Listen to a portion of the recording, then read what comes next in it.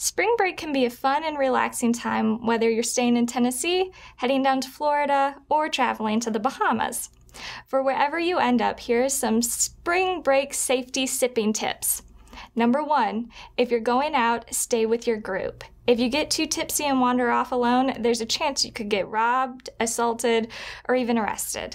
Keep close to your friends so you don't do something stupid. Number 2, count your drinks. Keeping up and planning ahead with how many drinks you are going to have increases the chance that you will have a safe, steady buzz and a fun time. So number 3, chances are after a night out dancing, you're going to be exhausted and will need a ride home. Make sure you have the name and address of your hotel written down somewhere so you can give it to your cab driver or DD.